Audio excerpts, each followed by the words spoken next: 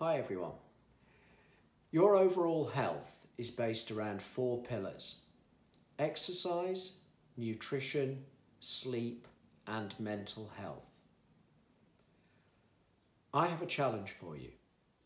I would like you to give yourself a mark out of 10 for each of those 4 categories. So if you think that you sleep pretty well, you might score a 7 or an 8 out of 10. If you think your mental health is not good at the moment, you might only score a 2 or a 3. Write down your 4 scores, one for each of those 4 categories.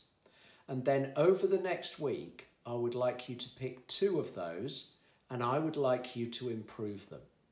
So if, for example, you don't think your exercise is very good and you've only scored a 3 out of 10 for that, try to get that up to a 5 or a 6 out of 10 by perhaps walking every day, perhaps even going for a little run or doing something that improves your exercise score.